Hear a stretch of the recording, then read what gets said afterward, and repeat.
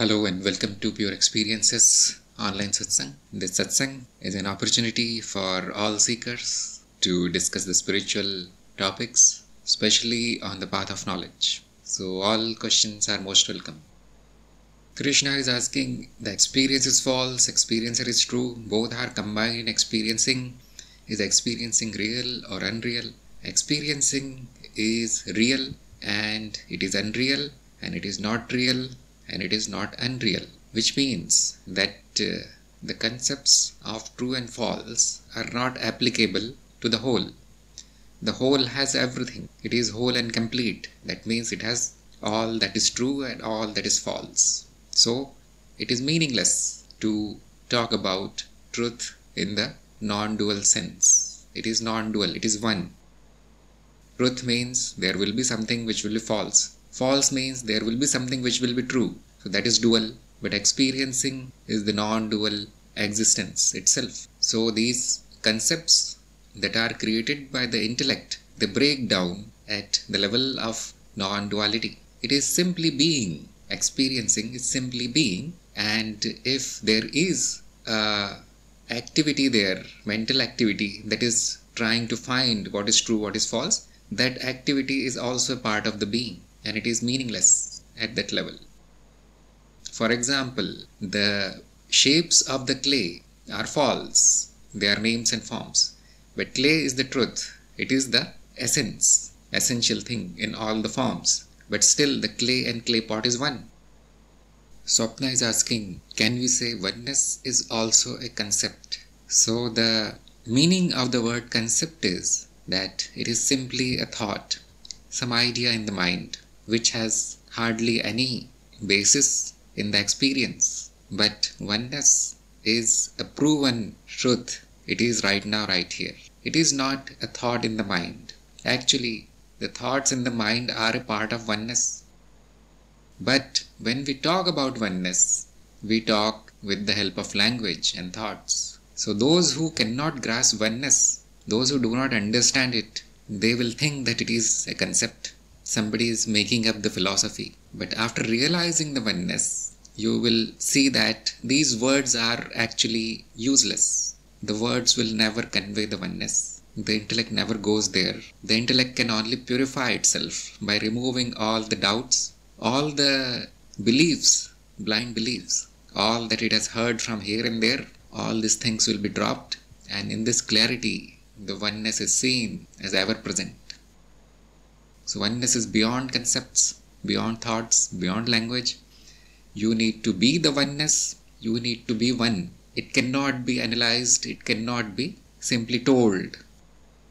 So how to reach that position of oneness, which is called the Brahmagyan in Sanskrit? How to become the Brahman? There is a step-by-step process which is called the path of knowledge. So follow the instructions of your Guru and you will be taken to oneness. Simply listening about it is completely useless.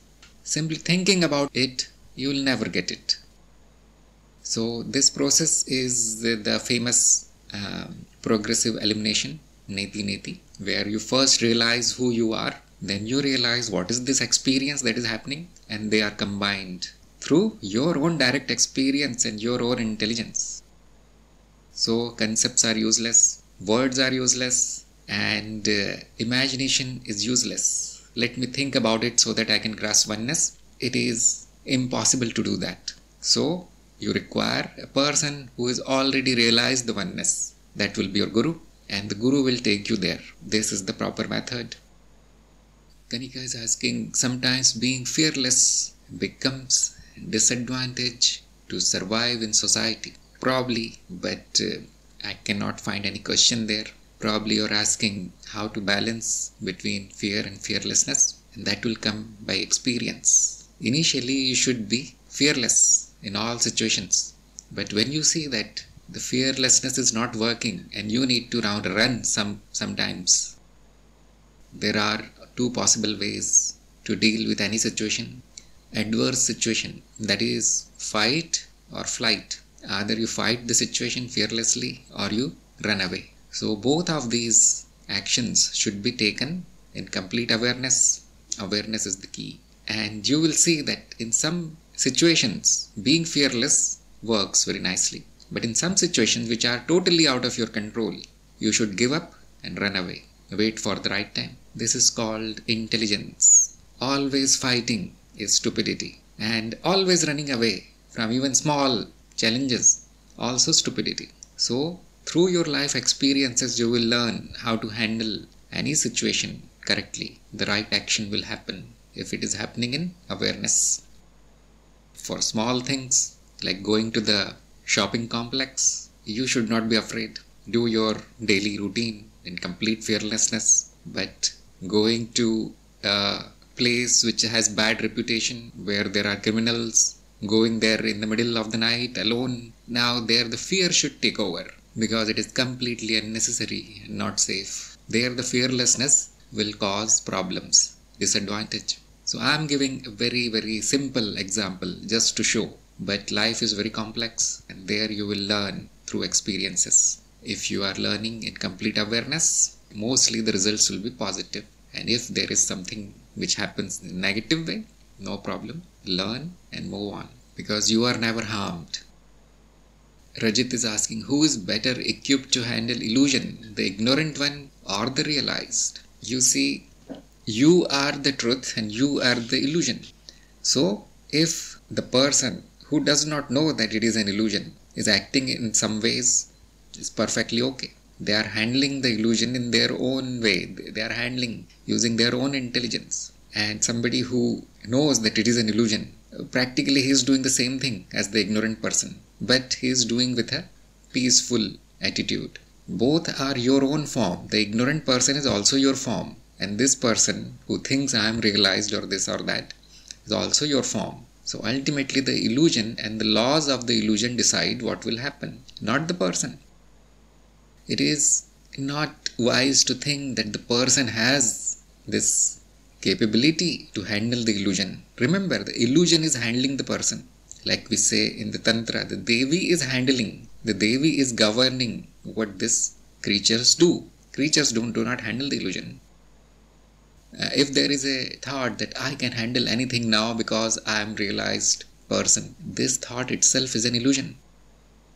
So it does not matter how much knowledge there is, the illusion will handle you. Purnima is saying, please shed some light on role of unconditional love and its role on the path of knowledge. See, on the path of knowledge, love means being one, that there is no difference between you and me. Not only we are similar, we are actually one. And this is the bottom line. There is no other truth beyond this. So, this is also called love. I am love. Love is not an action. It is not an emotion.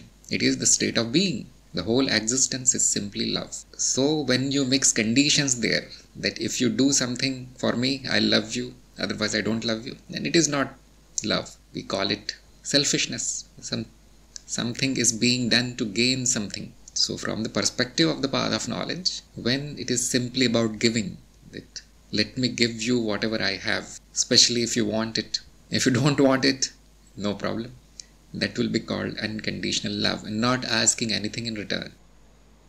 So even the person who is not on the path of knowledge is same as me. So we try to help that person also, especially when they are asking for something. If they are not asking for anything, the unconditional love is to let them be what they are. If they are suffering, if they are in a bad situation, but they don't want your help, then the unconditional love says that is the best thing for it, for that person. But imposing your own will on others, simply because I think I am right, you are wrong, or manipulating others. Look, I have a lot of knowledge, do this, you will also get knowledge. That is not love. Letting the person enjoy or suffer their own freedom is unconditional love.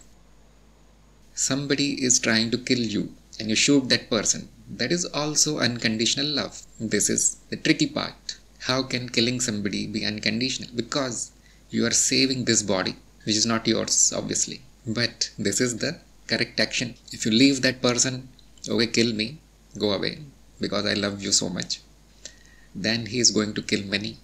So violence is also love on the path of knowledge, especially if it is done for the good of yourself or for somebody else. So hopefully it is clear. Because everybody is me and everybody is an illusion. So it hardly matters what we do with others. But any intelligent person will realize that there is more advantage in providing assistance to others. In helping and serving others, there is more advantage. Advantage for what? For the whole existence. And for the individual also. When you serve, you will be benefited more than the person you are serving. But the real test is when you are not benefited but still you serve others. And we say that that person is a saint, an image of the love. So try to know what is not love, what is selfishness. Try to distinguish between the requirement for violence and punishment and forgiveness, and try to serve others. And you will actually implement the unconditional love. Because it is one thing to say about these things and totally different to act on unconditional love. Acting with unconditional love is totally different than simply understanding what it is. Praveer is asking, is there balance exists between illusions world and spiritual world after getting knowledge of true self? All the worlds are illusions only. This is the knowledge you will get after knowing yourself. After realizing your true self, you will realize that everything that can be experienced is illusion only. There is no difference in the worlds. So if there is no difference, there is no question of balance. So hopefully all answers were received today. All questions got answered. We can end the meeting today. Thank you everybody for participating in today's meeting. I'll see you next time.